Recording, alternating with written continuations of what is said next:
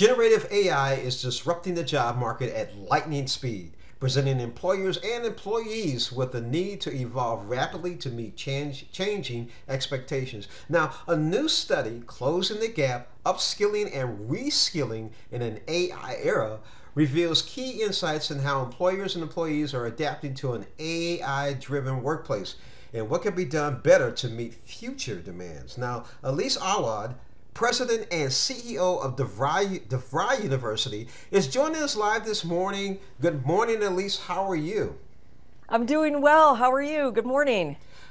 This is a very interesting subject we're about to talk about, Elise. So can you share some key findings from this study around the current approach of AI in the workplace? Yeah, so, Gen AI, machine learning, it's absolutely transforming the way we work. And so we wanted to learn more about how employers and employees view AI in the workplace. And so we recently conducted a study, and it actually revealed some key findings, one of which being 50% of workers believe AI will make their jobs easier, with many of them understanding the importance of reskilling to leverage AI more efficiently in the workplace. The study also found that there's a lack of proper training in adopting and leveraging AI in the workplace. In fact, employers and employees have very different views on AI proficiency and AI literacy. Employers actually believe that 32% of their employees are novices or beginners when it comes to AI proficiency. And employees, only 3% of them characterize themselves as such. In fact, 49% believe they're intermediate or advanced. So clear disconnect in how they view AI literacy and readiness. Yeah, it is clear connect. Can you share some details behind the results of this new study, particularly as they impact women? Yeah, so the data here is very significant.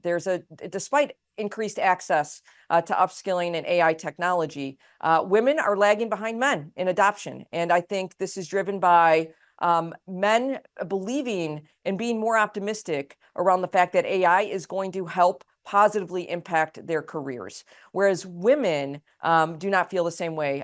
The data behind that is 43% of men feel positive about AI's impact, whereas only 27% of women do. So huge gap, and I think in order to close that, we've got to make sure that we're showcasing that AI-powered technology can open up doors and unlock opportunities for women as well to high growth career opportunities. Now, if AI is here to stay, how can we make it our friend in the workplace? AI is definitely here to stay, and I think companies need to implement integration strategies, AI integration strategies. That'll include comprehensive training for all employees, not just a subset. And I think that will help them remain competitive, but also learning and development opportunities in general in the workplace, increase employee engagement, and then also increase retention.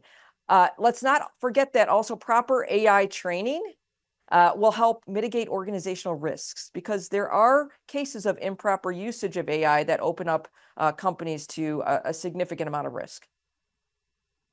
What do employees and employers need to be doing to close the upskilling and reskilling gaps in the workplace? With AI now playing a very large role in the way companies operate and do business, I think there's a responsibility for employers to lean in to this opportunity to basically double down on upskilling and reskilling their staff to leverage AI. But I also believe that it's two-sided. So this challenge is also on the employees to seek opportunities to upskill and reskill and not just wait for opportunities to be presented. We see this across a number of different industries, both employers and employees coming to DeVry to get customized training solutions to close skills gaps like this. In other words, get off the couch, quit watching that football game, and learn something new. That's what it sounds like. I love that. I love that. Finally, where can our viewers go for more information? Viewers can go to our website, devry.edu, to learn more about the study and also the programs that we offer here at DeVry University. We're speaking with Elise Awad, President and CEO of DeVry University. Thank you so much for joining us on Morning Blend. Thank you for having me.